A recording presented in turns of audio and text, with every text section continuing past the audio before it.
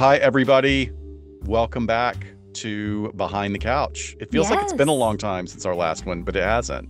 I mean, no, we talked with Frank last month. I don't Okay. it might have been more towards like the beginning of the month, but this feels so appropriate because gosh, like a day and a half left of March and here we are giving you one last thing before we go on sabbatical. Our 6 week sabbatical that we're Yeah, really six looking whole forward to. weeks. Exactly. Oh my God. Yeah, I had dinner with Dr. Amy from Women in Crime. She was out here for a conference, and actually, she and Megan are going on sabbatical later this year. So, but they have to, I think, work on a project for their school that they work for because they're in academia. But I was like, that would be amazing to just step away from my job for 6 to 9 months. And okay, I'll work on a Yeah. little side project. I'm How does that fucking leave of doing absence that thing work? Does that is actually a doing that thing? every week anyway. I know. Yeah, that would be really, really nice. What I want to do is I've always dreamed about being a Fulbright scholar and getting Mm. that scholarship and going somewhere abroad for 6 months to a year and bringing something back to the workplace, sort of same thing, sabbatical ish. You're just in a different country. That would be fun. That'd be great. Yeah. So, you guys, welcome back. We also have so many new Patreon members, which has been really exciting. Just, I'm not even really sure where they emerged from, but we really appreciate you showing up and coming back too. So we wanted to address our new members, get monthly gifts to our new Patreon members. At the associate level, we welcome Hannah L, Jarna J, Amy S, Amanda M, Janny Banani, Andrea R. And at the intern level, we have Nadia, Jen, Alexis F, who came back. Thank you, Welcome Alexis. back, Welcome. Welcome. Alexis. Yes. And then with just kind of the new year starting up, I completely forgot to do our drawings for our doctoral level folks. So at the beginning of the year, it starts over. So everyone who's at the doctoral level gets put back in the pot. Of course, like as you win each month, we remove your name. So other people just have a chance to win. But I have our first three winners of 2024. So for January, we have Carrie F. So we are going to be sending everybody a prize. And I already checked, make sure your addresses are on there. February, we have someone who is under two names as their username in Patreon, but it's Kalia and Sasha. And then for March, Laura E. So we will be in touch with you guys on Patreon, social media, however we can, bug you to make sure that you won the giveaway for the first 3 months of 2024. So we will figure out some fun things to send you guys. We have lots of time to think about it. I'll get them all out at once. So congrats, guys. Congrats. And thank you guys also for whoever, whatever stream we ended up showing up on has increased more reviews coming in. And Yeah, they're we never always read reviews. so appreciated. Of course, you have to, Shiloh has to hide the negative reviews from me. I'm like, I'm okay. I'm okay. I can handle it. I can handle it. But this is, we wanted to share a couple with you, which, it sounds self-congratulating, but it really is a very validating experience for us as media content producers at this level. Runner Wine Girl says, this type of psychology is fascinating, and these two professionals are just that, professional and so knowledgeable. The podcast makes me use my brain, and I love it. I can't think of Perfect. anything that's a Boom. higher. That was my experience of going back to grad school as a returning adult, is just feeling those neurons Mm-hmm. starting to crackle again. So if we can help with that and still make it fun and snarky, then all the better. Absolutely. Yeah. Yeah. So we had another 5-star review in March. I want to read that one as well. So it's from The Only Zane, who says this podcast takes a different look at crime, looks at the psychology of the criminal, rather than your typical who did it and why.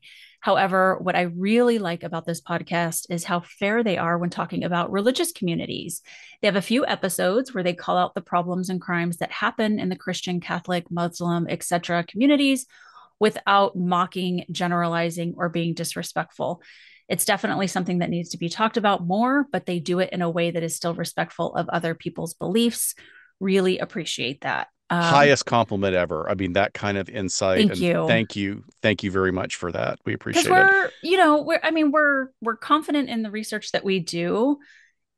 but we also get like, oh gosh, we don't want to hurt anyone's feelings or push really sensitive buttons. And, I think a byproduct of what we talk about every single week, no matter what, if it intersects with mental health, that it's likely going to be sensitive to someone. So feedback like that helps. It really, really does when we are considering topics. So I'm going to do something right now. I'm going to bring our guests on Okay. and make them wildly uncomfortable while we sing their praises. I probably sometimes Okay. we'll like, oh, they might feel a little awkward, so let's introduce them before they come on. But I'm gonna put my dear friend and hopefully a new friend in Nan and get to meet her today. I've known Steve for years and years and years. Just absolutely stand-up wonderful guy. We're gonna let them in and let them roast Okay. over the introductions and accolades. Let them know what the plan is. Welcome to being tortured on our live stream. Let's see, they gonna be together, which would be really Oh, cool. yes, it would be. Where are Hello. they? Where are they? They're hiding from us. Hi guys. They're hiding behind There the they are. Hollywood sign. Where are you? I know, right? Let me Can just you hear us? see. We We can, can. We're just looking yeah. for your camera. Here we Ah, go. here we go. Hang on. We just didn't start our video. There. Boom. Hi. There you go. Oh, let me just change our little name here because it's not Nan McNamara. I see you wanted us together. We're together. We deliver. Oh my Oh my gosh. It's goodness. so good to see you. Steve, I haven't seen you except in photos online in years. So I it's know. really good to see you. Seriously? I told Cam I think Michael and Fred's wedding was the last time I've laid eyes on you. Oh my gosh. No, well, Have I seen you since? I think you may have come to our near New Year's thing once since then, although I missed a couple though because for other reasons, but I don't know that I've seen you since their wedding. probably not. But well, You look we'll know. great. You guys just stand us up every year we weep Oh. because you have so many holiday obligations that get in the way. But It, hold on, I'm going to make them supremely uncomfortable because I want to jump right into the welcome and the bios. Welcome, Steve Cubine. He is the co-host of the wonderful podcast from Beneath the Hollywood Sign. I already apologize to you for messing up your algorithm because I've been marathoning all of your episodes over the past 3 days. So Oh, hopefully oh, all of our good. listeners will as well. we love it. Uh, Steve has a resume of an entertainment pedigree that could literally take half the show to explore, and I want to do my best to give you all a picture of who he is. Steve is an award-winning writer-producer of the 2018 Primetime Emmy Award-winning series Break a Hip that's still available online, right, Steve? Yes, yes. Okay, Amazon. please go watch it. It's fantastic. He's also involved in the cult classic film adaptation of Sordid Lives. If you don't know Sordid Lives, y'all need to go look for Sordid Lives so you can understand our Southern heritage. It That's The really, right. really accents are helps. already just like Yes, front and I very know. center. good. Can I tell you I that? know. Very It's going to get bad. It's going to get bad. As well as a wonderful collaboration between Steve and his husband of Miramar's independent film, Our Very Own. Amazing little film with some of the best Hollywood actors around. Sweet slice of life film that is just really touching. We're going to put a link in our show notes to it as well. Steve's productions have garnered multiple accolades, including Film Festival Awards, spotlights, as well as the Independent Spirit Award and Prism Award. His genetic and cultural heritage, much like mine, is clearly Southern. He's also a Yes. novelist, right? Got a lot to say as Southerners. His debut novel, Walking on Electric Air, was published in 2010. He also writes the classic cinema blog From Beneath the Hollywood Sign that ultimately led to this podcast. We don't even have time to explore all of his experiences working on TV series that I am obsessed with. So I'm going to have to put Angel and Firefly over to the side, but he's Ah, also a graduate of the University of Tennessee, Knoxville, with a degree in broadcast journalism. I'm going to have to put aside my desperate need to know everything about your experience working with Tyler Perry. I so want to just dish, but that's like a whole other podcast series, I'm sure. that's a whole episode. Exactly. Yeah. He's also annoyingly humble, unlike me, about all of his accomplishments. So I'm going to engage in some immersion therapy by making him continually uncomfortable with this very well earned praise. Welcome, Steve, and thank you for coming today. Thank you, Scott. All right, time for me to take a deep breath. It's my turn. You ready, Nan? I'm ready. You're on the spot. We already have Catherine who's in our chat. And if I'm looking over here, it's because I'm looking at our chat and she's like, oh my God, is that Nan McNamara, the voice actor? Like, yes. Oh, And Catherine does voice acting as well. So we have some fans in the chat. So, yes, everyone, please welcome Nan McNamara to the show. She is a powerhouse force, both behind the curtain and behind the microphone, as well as in front of the camera. Armed with a theater degree from St. Cloud State University, Nan has been conquering Hollywood for over 2 decades with her talents. Nan has graced the sets of high profile network series like Hawaii Five-O, Lone Star, Dear White People, Criminal Minds, and Switched at Birth. While a prolific actress, Nan's body of work also includes a growing span of directorial triumphs, including Pulitzer nominated playwright Lee Blessing's A Body of Water, 2 installments of the Nebrock trilogy, as well as the 1940s Radio Hour and the critically acclaimed production of The Boys Next Door. With credits in fan favorite video games like Star Wars, The Old Republic, Gears of War, and Final Fantasy, Nan's voice is a siren call for gamers everywhere. I love that.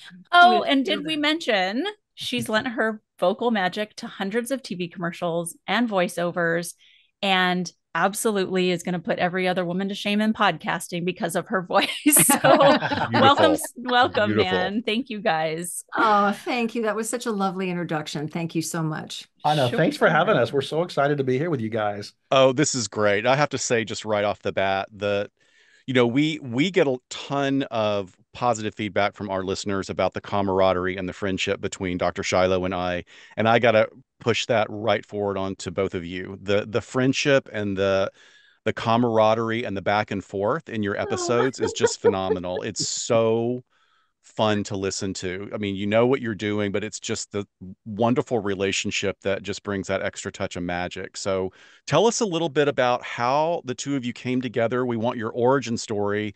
I mean, Steve, I know you were made to do this. Like from the moment you set foot in Hollywood, you started connecting with literally the golden royalty of Hollywood that was still around in the 80s, right? Yeah, And I some did. that are still here now. But Yes. how did this particular project happen? Well, Nan and I have been friends for 15, 20 years, probably through Cameron, through acting. Cameron's directed Nan beautifully in a few plays. And we've been social friends forever. And we always knew that we both had this passion for old cinema or old Hollywood classic cinema. And we've always talked about that. And then it really came to be after Cam and I got married. Nan and her husband Lindsay, who's our third partner in this venture, they had us over for a little champagne toast. And, Lindsay has a really incredible podcast called The Shallow End, which is extremely successful, very funny. So he's sort of the podcast king. So, and they were just talking about how much they love my blog and old Hollywood. And Lindsay and Nan were like, well, you should make From Beneath the Hollywood Sign a podcast. I was like, I don't know how to do that. And so I just raised my hand right away and I went, I know how you could do it. And I kind of forced myself on him in terms of being his co-host. But we both shared talking about old Hollywood. We both shared that time period when there was no Turner Classic Movies. We spent our weekends on the couch on Saturday afternoon or at night watching movies with our family. And that was really the seed for our love, both of our love of old Hollywood. And then once we got together and started brainstorming this whole banter thing that you so lovingly described, we just realized, oh my gosh, this is my brother from another mother. Isn't it the best to work on a creative project with one of your best friends? I mean, I just think it's such a gift every year that goes by. I'm like, who else gets to do something like this with a close friend? Yeah. Well, you guys have it. I mean, your rapport is amazing. So you guys know. For sure. It makes a huge difference to have somebody you love and trust there with you. Yes. In the trenches of it all. Absolutely. And also because it's like, it's our creative endeavor as it is for you, but you do find yourself in those moments of there's a part that becomes a slog because you've got to generate content but you still want it to represent your passion. And I don't know how people do it by themselves. Like, I don't like our Mm, friends that are one person podcasts is like, how the F do you do that? Yeah. Because yeah. if I didn't have her like kicking my ass halfway across the field every week, I would not be able to They do don't it. know it's a slog yet. They're only like 29 episodes in. Oh, Don't okay. don't kill it for them yet. Well, we've talked about the tidal wave, We because do call it that. every week that goes by, you've got to have your stuff ready to go. You've got to have that thing uploaded. And so, yeah, it is a little bit of a tidal wave. Second you take a break and you're like, I've got all my promos done. I've got everything's done. Then you turn around like, oh shit. Yep. Here's the tidal wave. So We start over. Yeah. Yeah. Well, it does get into like you get into a rhythm, which I know you'll get there. And then it's like, we just did that. And it like, it just happens very quickly. Yeah. But, we in LA Not So Confidential, when we ended up signing with a media company a couple of years ago, we had to start increasing our content to weekly rather than sort of, are we doing an episode this month? Because Right. we were kind of by the seat of our pants Yeah. before. But we added this element, which was totally Shiloh's idea of a vintage crime that was specifically LA based, at least once a month. And that Which is was, fantastic, by the way. And your Zoot Suit episode is amazing. yes, yes. oh my gosh, thank you. Thank We actually you. did get a lot of feedback We on that did. one. Yeah. Yeah. Um, Yeah. but yeah, we love those where you think the history of something, and then you do a deeper dive and a deeper dive. And it's like, oh my Yes. gosh, there's so much. So, I mean, I think that between the two of you, there's clearly an encyclopedia of knowledge of old Hollywood. But lead us through the process of how you research your episodes. Because your episodes cover everything. You've got murder and mayhem and scandal and very sweet stories and haunted Mhm. Hollywood. You've got all of it. But how do you do your research?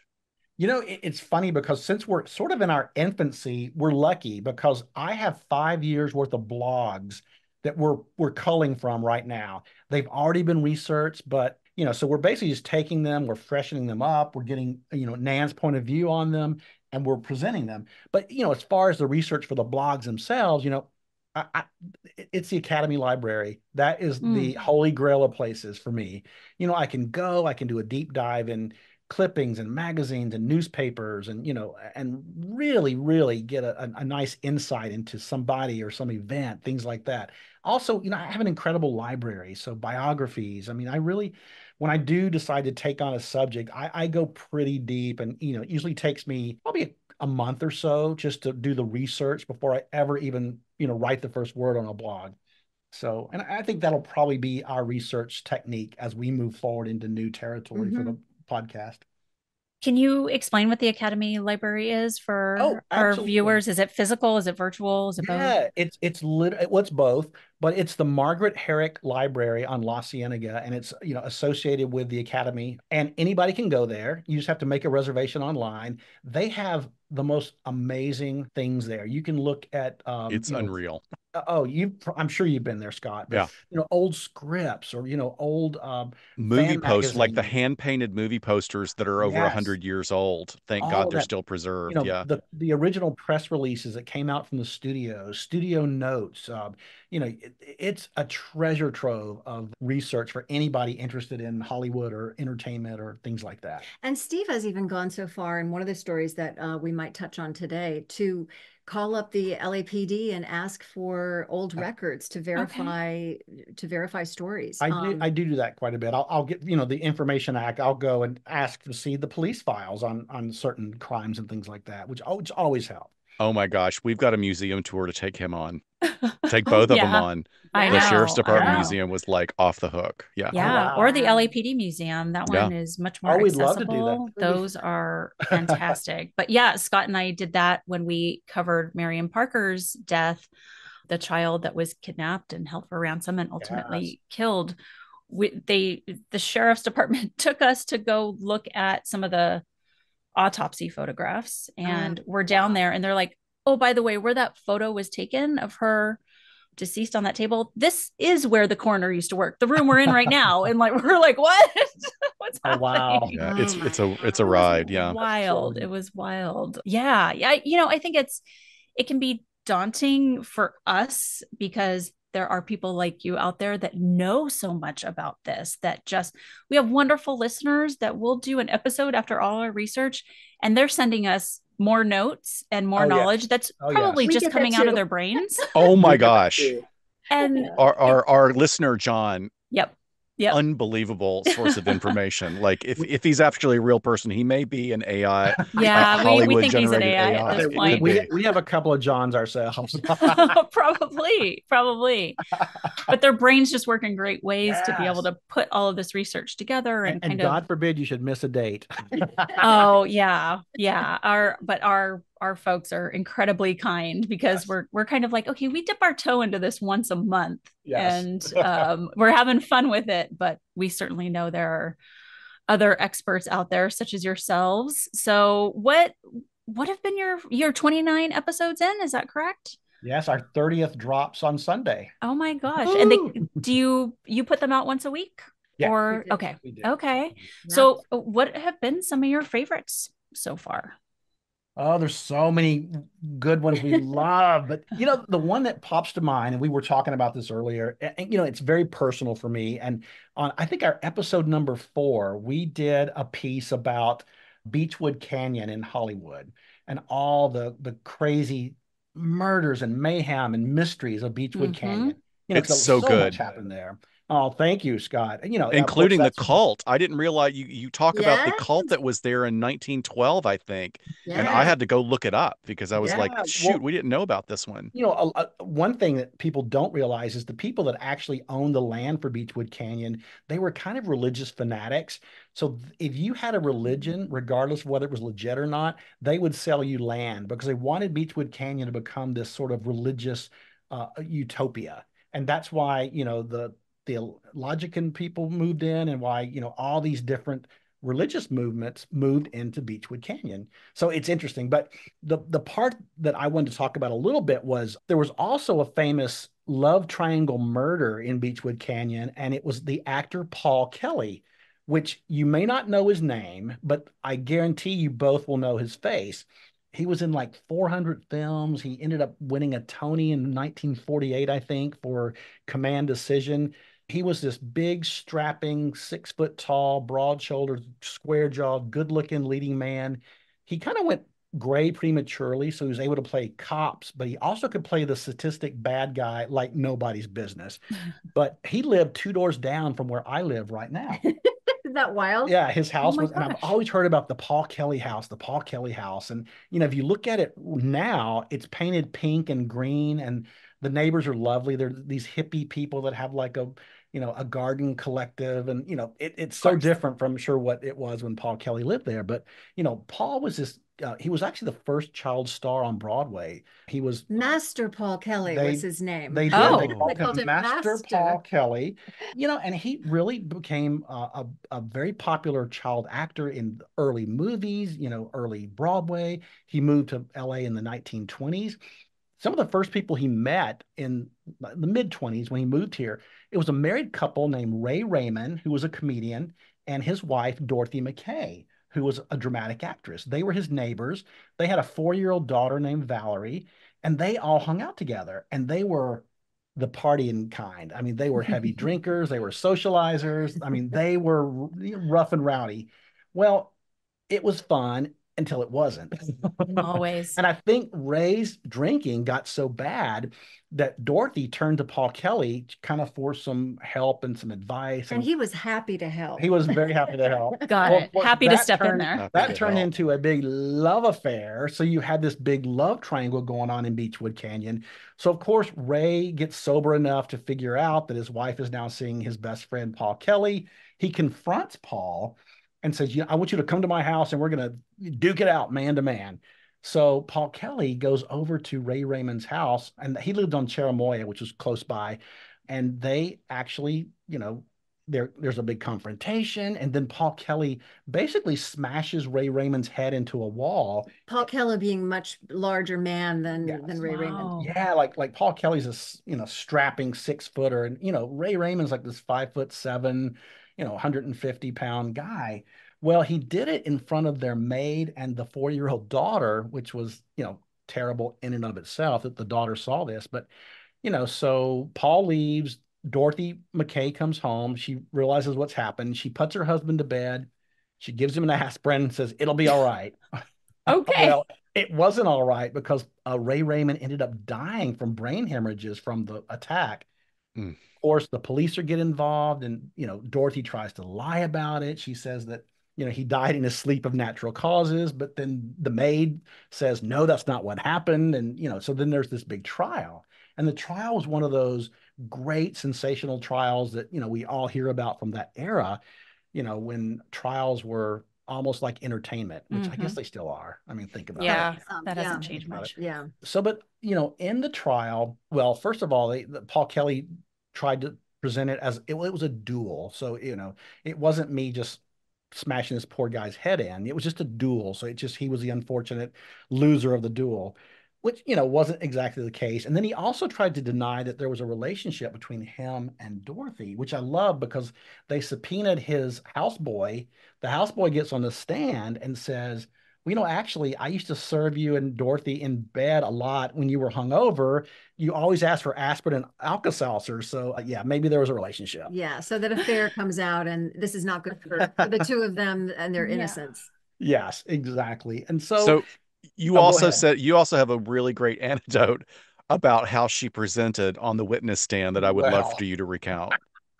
this is my favorite. I think this is probably what did her in because, she was so flippant and so above it all on the witness stand. She basically said something that, conventions of the modern world don't really apply to people like her and Paul because they were much more sophisticated. So Right. we should just let this thing be swept under the rug and go about our day. So didn't go over well with the jury, as you No. can imagine. He was sentenced to 1 to 10 years for, the attack. She was sentenced to, I think, 2 years for, covering up the crime. But in fact, he got out after 2 years. She had already gotten out after less than a year, and they got back to business. I mean, it did not stop their careers No. one bit, which is Isn't that fascinating. fascinating? That's Yes. fascinating because a scandal at that level could completely ruin someone's career, and that yet they were able to come back. What do you attribute that to? Do you think it was part of their publicity machine or their star power? How did You that know, happen? I think it was the fact that people viewed real life crime as entertainment back then. If you really think about it, I think it was just a continuation of what they saw on the movie screen. Oh, now I'm reading it in the newspaper. Oh, that's entertainment. This is Mm. a love triangle. This is a story here. And I think people were very intrigued by it. And I don't think they really condoned what these people did. They just saw them as stars. And, they went on. Dorothy ended up, and this is so interesting, I think, she wrote a play about it and about her time in prison called, I think it was called just Women in Prison. And it was so popular that Warner Brothers picked up the rights to it and made a movie about it called Ladies They Talk About, which I love that title. Oh, yeah. Ladies They Talk About, which starred Barbara Stanwyck. And Paul got back to work. He was, prolific actor. He appeared in, so many great things. Public Hero #1. He was in that. He was in the Roaring Twenties with James Cagney and Humphrey Bogart. He even played General Custer in Wyoming in 1940, which is interesting. So, it didn't hamper his image or his livelihood or his career, I just find fascinating. And he went on to win. That's when he won the Tony. Was after he was imprisoned. So clearly, Lovely. Yeah. didn't then have you- much of an effect. But the clincher of the story, after all this, Dorothy and Paul, after they get out of prison, they're back together. They get married. He adopts Valerie and changes her name and raises her as, his own daughter. After all this, in like I think it was January of 1940, Dorothy's killed in a car crash. Mm, Oh, So after wow. all that struggle and going through all of that, I don't mean to and then- laugh, but you go through so much and then boom, you're just taken out with a car crash.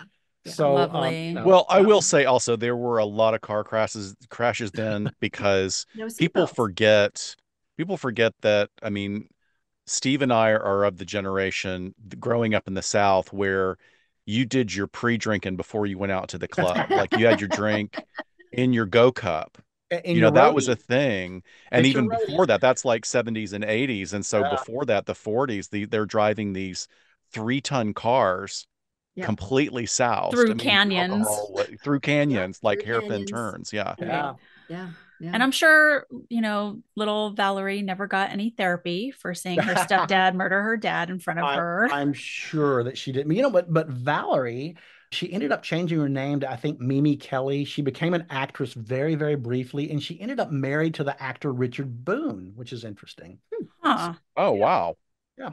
So, Steve, did you go and like knock on your neighbor's door and be like, "Hey, I have this wild story to tell you about your Well, house"? the funny thing is I know those neighbors pretty well, and Uh-huh. I told them about the story. They had no idea that Paul Kelly lived in their house. So now they've gotten really fascinated by it. So, Oh, they're pulling up cool. old newspaper articles. And so it was kind of fun to share this with them that they live in the Paul Kelly house. Yep. That is really cool. Oh my gosh. What a Benedict Canyon. I mean, or no, Beechwood. Beechwood Canyon. I'm Yeah. sorry. Different canyon with a B. That's another episode. Oh, Yeah, yeah. no Benedict, kidding. all the Coldwater, Yeah. Benedict, all the canyons have their own Which personality one and is Yeah. history, underneath right? mud right now? Because I think that's Beechwood. No. Yeah, yeah. Nan, any that stick out to you as kind of your fave so far? Yeah, I mean, there's a woman by the name of Anne Revere who's an actress that you probably again would recognize her face, but don't necessarily know her name. And she had, at the height of her career, 1947 was a banner year for her. She was in the Academy Award winning film Gentleman's Agreement with Gregory Peck. She plays his mother. That film, went on to, great acclaim, and we still think of it now as a classic film about anti-Semitism. And unfortunately, after reaching this peak in her career, she fell victim to the blacklist in Hollywood.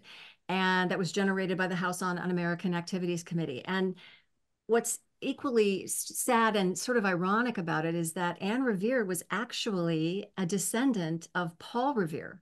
Oh, wow. So Is that irony, maybe? Wow. Yeah, the my fact goodness. yeah, the fact that she was, accused of this, wrongly accused, but she was a wonderful actress, trained in the theater. She didn't really have much success until her 30s. She actually starred on Broadway in the original production of Children's Hour by Lillian Hellman.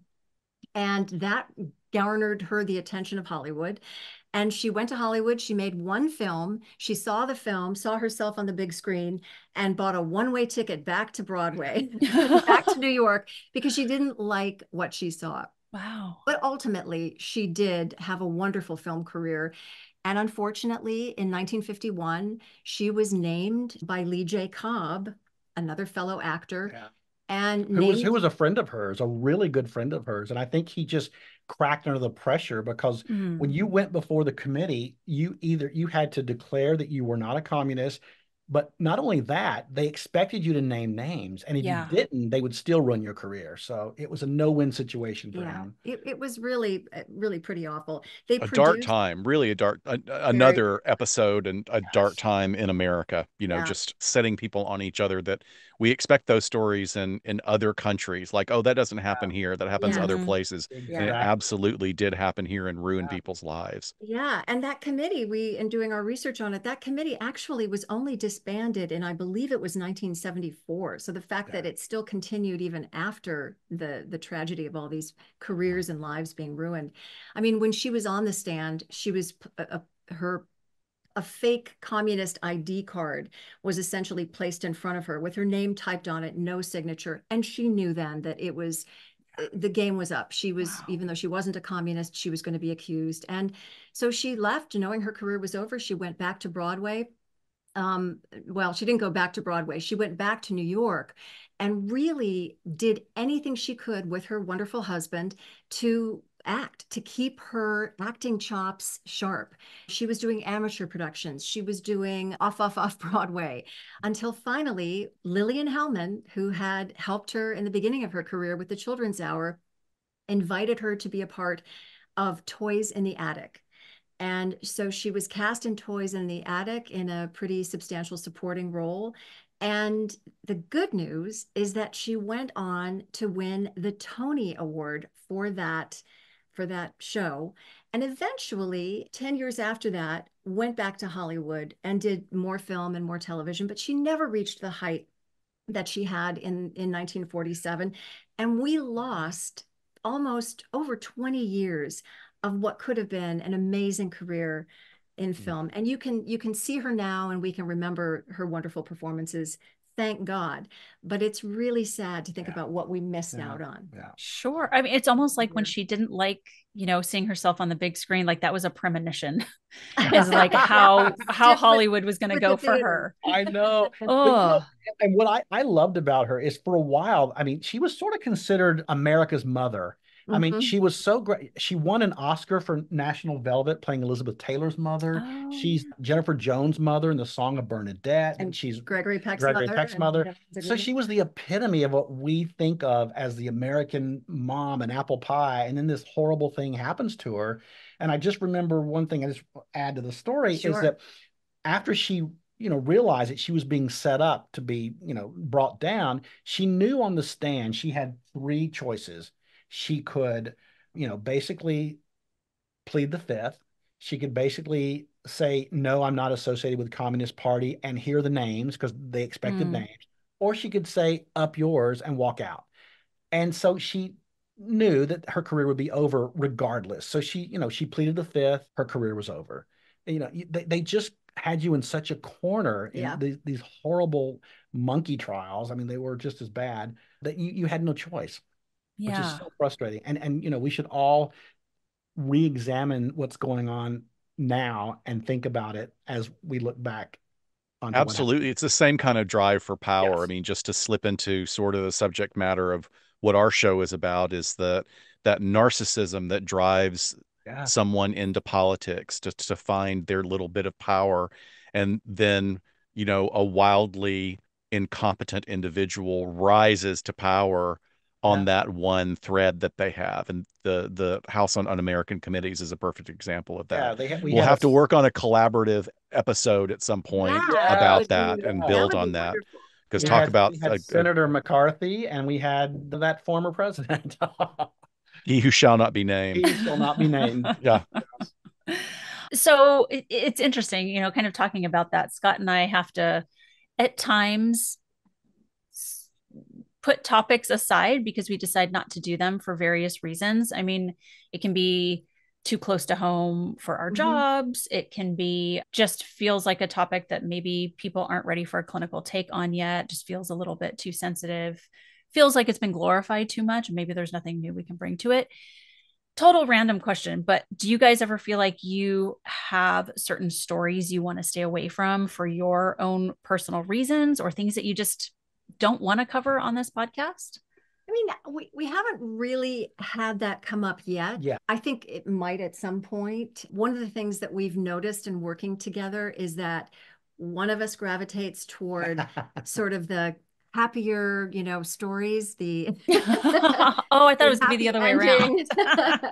Well, I always gravitate towards stories where somebody is a late bloomer. Okay. That gives me hope.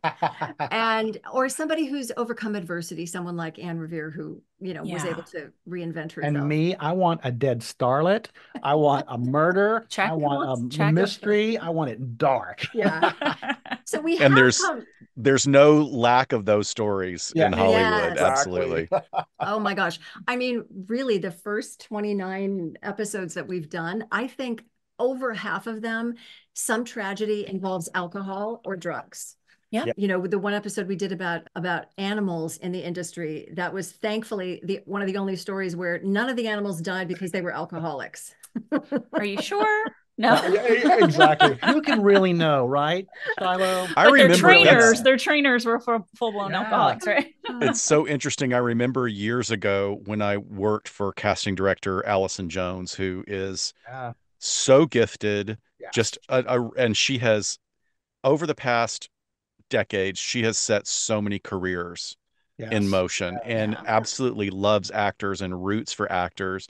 And we had a young actor come from the Midwest, and the minute he came into town and she saw him in like a showcase, it was like, this guy's going to be in everything I cast. He's fantastic. And she gave him, his first 3 credits.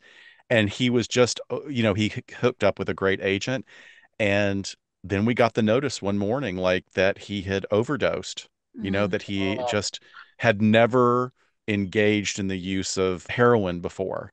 And, it's just like, it was one of those, it was really shocking for me at that time in my life. Like, oh, this is actually a real thing.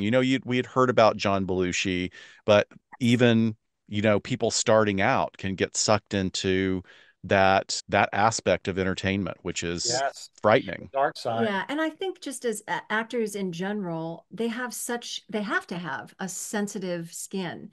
And what that can mean is that they're vulnerable to all the trappings that happen in Hollywood and all of the things that, if something doesn't go right, it can be the crutch that they lean on. And you can understand why it can become such a tragic story for so many. Well, right, Nan, and you bring up this in one of the episodes I was just listening to this morning. You really make a very poignant statement about many of our artists are wounded in their own way, and then they bring their wound transmutes into the talent that they share with us on the Yes. screen, on the stage, in music. And, you know, there's a lot to be said for those of us in mental health, well, as well, that like we're wounded healers. We come to this because we Yeah. understand the pain that humanity experiences in a way that, people that are maybe a little bit more blessed don't understand. Yeah. I love But that wounded healer. That's a Yeah, great. I love that. yeah, the wounded healer and the wounded artist, I think, are Yeah. both kind of Mhm. special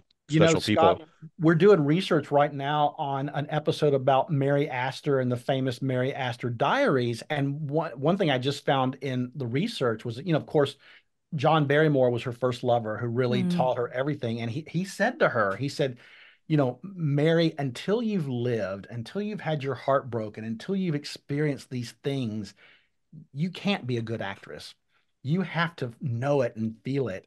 And I think that's sort of prevalent in, Hollywood. I think people feel like they have to Sure. And they act, and they don't. don't. You can Yes, act, you can use your exactly. imagination. I mean, Yes. that's kind of, Yeah, yeah. it's a dip. Well, it's When very interesting about, I mean, just to veer more in that direction for just a second about, there's so much controversy and discussion about the up and coming actors in Hollywood over the past decade, and so many of them are coming from Britain or the Mhm. UK and Australia. And they're like, why are we getting this invasion? And casting directors and producers are going, because these are people who have training, because yeah, they went to RADA, they yes. decided I'm going to make the 4-year commitment. I'm going to go to an acting school. I'm going to learn the American accent. They're raised on American television, so they come in with the best training as opposed to sort of what entertainment has kind of morphed into in the US, where it's anybody with an Instagram thinks that Yeah. they can, And Yeah. then they're just Yes. playing a version of themselves and everything. yeah, and then and then Exactly. they don't understand why they're not being given roles with depth. It's like, but I mean, the whole industry has shifted. We could have another episode about that. I wanted to ask you before we lose any more time, though. We did a deep dive into Lana Turner, and I Yes. wanted you can be completely honest with us. What did we get right? What did we get wrong? Okay, Or I what have can you offer on this? I have one prompt for you, Steve. First, is it Lana Turner or is it Lana Ah, Turner? you know what? I'm It's gonna it's call Scott out. it's Lana. Oh, It Lana. is I Lana. stand corrected. And in fact, and Nan brought this up. We were talking about this. She's on. Is it Johnny Carson She's on or Johnny yes? Carson, and Joan Rivers happened to be hosting that night, and she has Lana Turner on, and Lana looks absolutely stunning. She's probably in her 60s at that point, and Joan calls her Lana, Oh, and okay. and Lana reaches over her hand and says, "It's Lana." So it Wow. came right out of her Ooh, mouth, which is the best way to get a pronunciation right is when the Good actual. for her for get her a list correcting of on. burn centers for Joan. Well, first of all, before we get into you guys, I actually got to spend an incredible evening with Lana Turner one time in the early '90s, and I called her Miss Turner. You Okay, did. Oh yeah, yeah. we're all That's safe what with I would that. call her. Yes. That's what I would call her. Yes. Yeah, yeah. Miss Holmes, Miss. Can you tell us about that night too? By the way, you can't just like tease that. Yes. I know it is kind of a tease, isn't it? But I was in fact, I call her my fairy godmother. I met Ann Rutherford, the actress from Gone with the Wind, when I was in college. And she said, when you come to Hollywood, look me up. And sure enough, when I moved to Hollywood, I looked her up and she really became my fairy godmother, introduced me to everybody. I mean, I was so fortunate.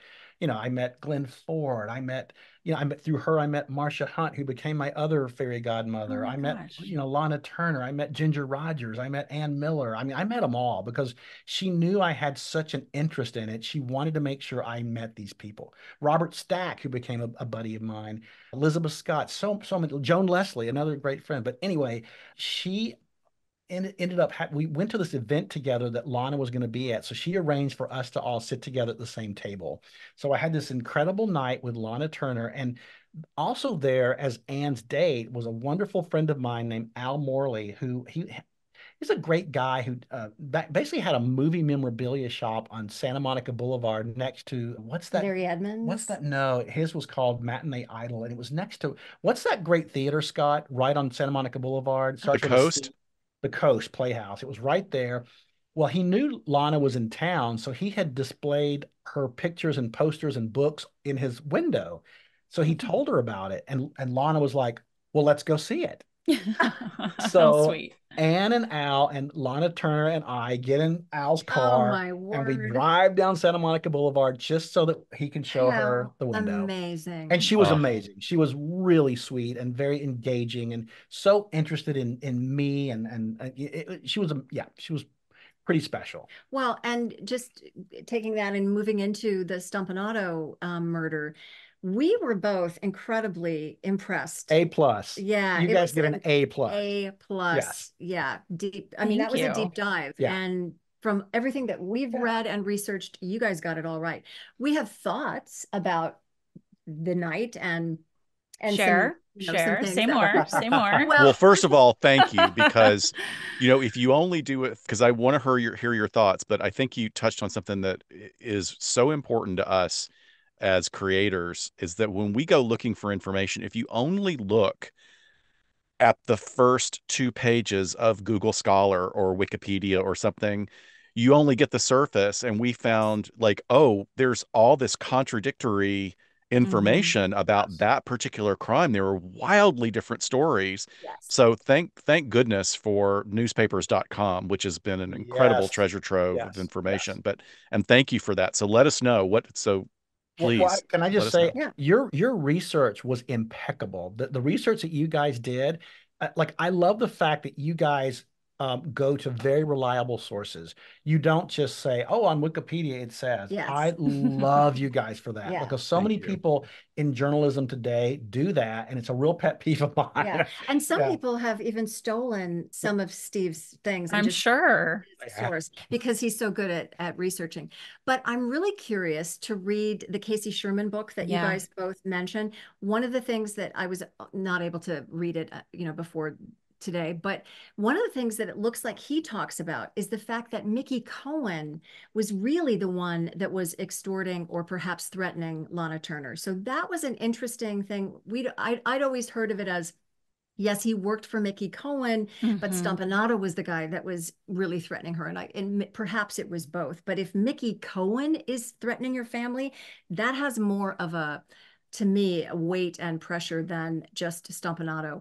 But the other thing that in doing some research on it for the previous episode that we talked about with Lana Turner, is Cheryl Crane herself, when she was interviewed by CNN in this Larry King interview, which you guys, I don't know if you've seen that one, but she herself does say about her mother that her mother was not a mommy dearest mother. Her mother was certainly had to be absent because of work, but from everything I've read and heard her say, she was a good mother.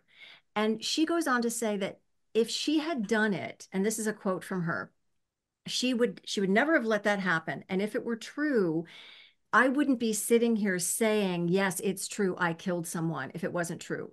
So it was 2 points that she made. One, my mom would never allow me to take the fall. Got it. Yeah. And number two, if that had happened, she's gone now, and I would not be sitting here and saying to you to this day that I did it. Sure. But you also have some insight into Lana in Oh. terms of just this idea that she's not a good mother, that she's a Yes. floozy, and and it goes back to Ann Rutherford, and Lana and Ann knew each other from the 30s. They did dancing co-ed together, and these glamour girls together. They've been close friends for years. And Ann told me one time, she said, I get so frustrated with people's opinion of Lana. They think she's easy and loose, and she dates around, and she's this hussy, and all of this. She said, it's the opposite. Lana is actually very old-fashioned, and she is under the belief that if you want to sleep with Lana, Yeah. you have to marry Lana, Right. which is probably why That she makes was married sense. so many times. Totally Yeah. makes sense. Sure. Yeah, she was a good girl and a good mother. Well- Anne said she was an extremely good mother, and she doesn't get credit for that. yeah. Mhm. I think one of the things that impressed me about what emerged in our research, or what I thought was notable, is she really represented that old Hollywood work ethic, especially for women. It's like women had to create their own opportunities at that time. We look at people like Ida Lupino, who just jumped Yes. from, she's like, I'm not going to stop working. I'm going to be a director, and then sort of opened up the floodgates of doors for female directors. Yes. But Lana, I mean, to take it into, I'm a marriage and family therapist. I'm a clinical and forensic psychologist. The term I use sometimes is that people's radar is a little bit broken. Like their radar needs to be a little bit more finely tuned in choosing the people that you get pulled into relationships. Many times in relationships, we end up playing out the same family cycle that we grew up with. And we keep thinking, if I do it again with this particular person, it will heal everything in my background. Yes. And, I'm not saying that that's what was going on for her, but it's not an uncommon occurrence. The other part of it is you start looking at pictures of Johnny Stompanato. That was a good looking dude. You talk about like a good looking, Bad boy. like not pretty. Like that was a Yes. Well, and you a guys masculine guy. you guys talk about this so well. He went out of his way to ingratiate himself, sending flowers. He wooed I her. mean, he wooed her. Yeah. So you've got a good-looking guy. He's got, a lot of money. He's wooing you.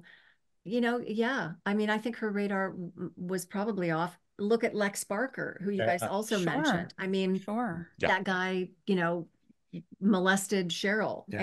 And so, yeah. And once she found out about it, right? Like it's the accounts of her Oh yeah. really, threatening his life yes, and because of that, essentially she- choosing her daughter, believing her daughter. I was going to say she is- never questioned Cheryl. I love that. There She you go. always believed Cheryl, which Yeah. I don't think was always the case Yeah. with other people in With other other people. situations.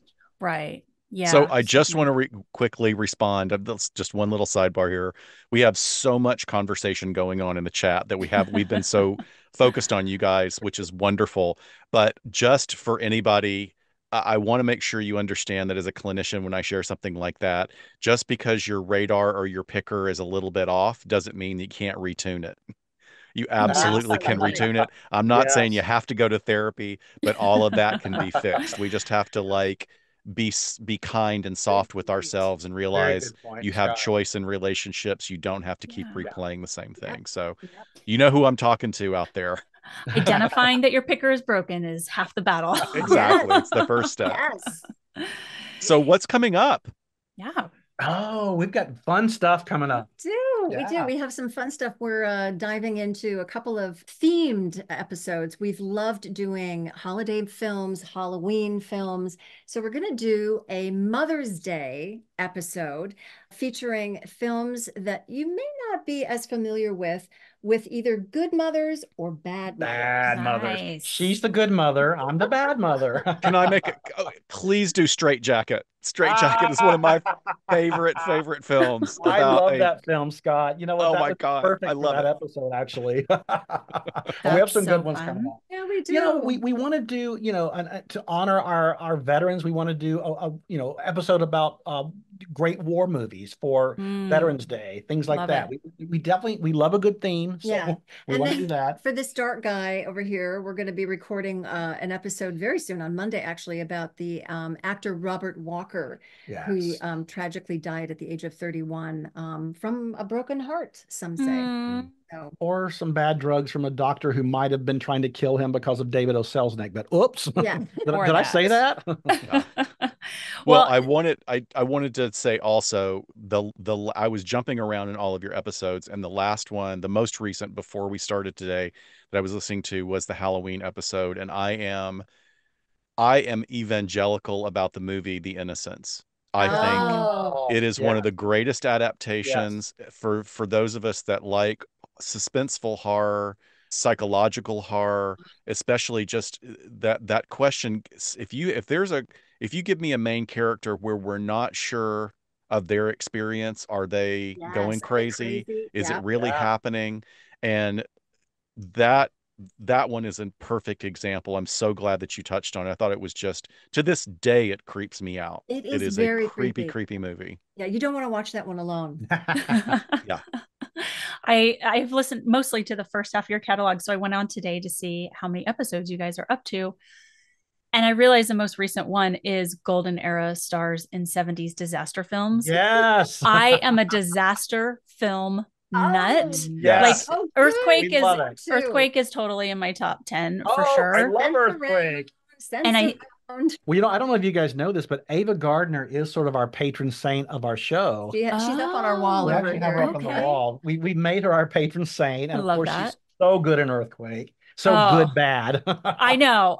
So good, bad. But that's the beauty of it, and that's the beauty of most disaster films, even to today, is the hokiness of them. But that one is just kind of takes the cake, and being in Los Angeles is perfect. Well, I can't wait to listen. I really hope that I want to thank you guys for coming on today, for taking the time to prep for this and speak with us and speak to our audience.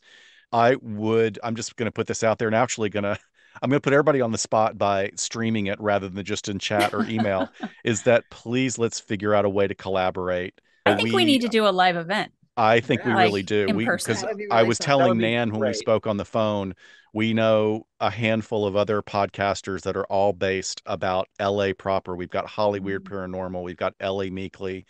We had a great event with them last year. We got to do it again with you guys. It would just be a blast. We'd love it. We'd love it. Yeah. Yes. Wonderful. Yay. It's a date. All right. It's a date. Oh my gosh. So where can people find you? Website, social media, whatever you want to put out there. Our handle for social media is at From Beneath the Hollywood Sign. And the website is also FromBeneathTheHollywoodSign.com. And we have a YouTube channel as well that isn't just the podcast, but it has photographs of the films and the stars and the people that we're talking about. And eventually it'll be the two of us on video and then interspersing with photos. And, people can always email us too. We get lots of great emails, which I love. And that's at info@FromBeneathTheHollywoodSign.com. Perfect. Thank you guys for your time. This was so fun. I told Scott, I'm like, I need to hear all of Steve's stories about stuff not even related to what we're talking about today. Oh my God. I'm so sorry. I have to keep you on for another few minutes. Sure. So thank you, Shiloh, for bringing this up, for reminding me. But first of all, like, y'all are only seeing like one fraction of Steve's life, because he's married to someone that I've known for literally decades. Yes. Between the two of them, you just don't understand what a comedy routine the two of them are. I mean, it's just unbelievable. They're both Southerners. Cameron Watson is a gifted actor, gifted director, writer. He's a quintuple threat. But I remember being at your house one night. You weren't there because you were handling one of these things, which are autograph fairs. And I'm not sure if everybody in our with Al audience Morley really knows what they are. Can you tell us about that? And can you tell us about the scandal with the little rascal? Oh my God. I can't believe you remember that. I tell everybody this story because I think it's the best ever. It's actually, it's true crime. It's actually true crime. My dear friend Al Morley, who I met, who was Ann Rutherford's date the night I met Lana Turner, who had the memorabilia show. He would always go to these celebrity autograph signing events. And it's basically every celebrity you've ever heard of or not shows up. Like one episode of Star Trek, or I mean, there's people, if you did one episode of Star Trek, you can make a living just doing these shows. Yeah. You charge for your autograph. There's pictures there. You're at a desk. You're at these card tables and people come up and sign things. I find it a little distasteful and creepy, but that's just me. But I get it. I know you want to meet people, but I was helping Al do one because Al was elderly and I would kind of help him load in and things like that. There was a big controversy because the actor who played Stymie Beard in the Little Rascals was there. And I guess somebody Googled that the real Stymie had died like years ago. So this was an imposter Stymie. Stop it. Who had shown up at this autograph show. Oh my God. I mean, that's kind of genius. Guards were brought out. There was an uproar. It was palpable in the convention hall. You knew there's a fake Stymie in the house. The best part, though, was being with Cameron as you were texting him and just like things were, oh my God, there's a scandal. Stymie is fake. I mean, it was just wonderful. And also Cameron, I mean, for those that don't know about the phenomenon of these autograph shows, it really does support some of our older actors that maybe didn't prepare or weren't able to prepare for living as long as they have. And it actually has a really great send up on Schitt's Creek in the series Schitt's Creek. The Rose family is really down financially. They've lost everything. And then about 3 seasons in, Moira realizes she can go to an autograph signing and make buck. And she absolutely does. But one of the things, because Cameron is also, your husband is a very wonderful physical comedian. And he said, he was talking about how interesting it is to go to them, but also how it is a little bit disturbing because he's watching people walk past these actors' tables and that people are trying to figure out if they know the person. Oh. So like they're sitting there and they're looking at the name. And they're trying to be subtle about it, at least as much as they can. Yeah. There's not a lot of room for subtlety though when you're trying to remember. So hey, I'm glad it works. It's like Comic-Con for, I know. And I shouldn't knock it because it is a beautiful thing in that it gives fans a chance to meet their heroes. And right. So I take back it. Maybe it's not as creepy as I think. I know it's creepy.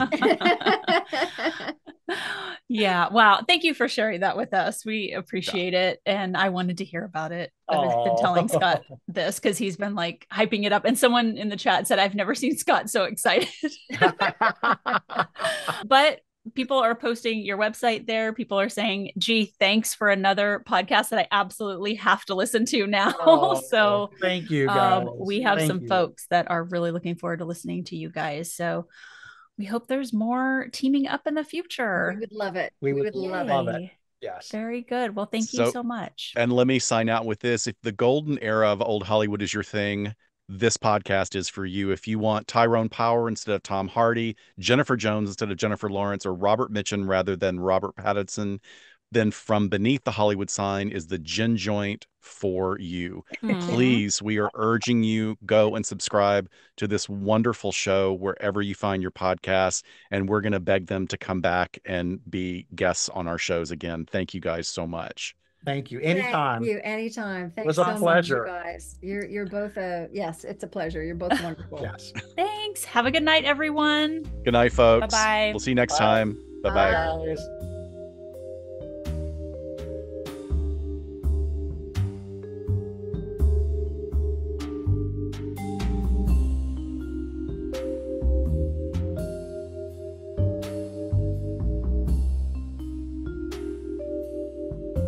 We sincerely thank you for spending some time with us today. LA Not So Confidential is part of the Crawl Space Media Network in partnership with Glassbox Media. Each episode is hosted, produced, and written by Dr. Scott and Dr. Shiloh. Our post-production editing and sweetening magic is handled by the multi-talented Jason Usry of Ear Cult Productions.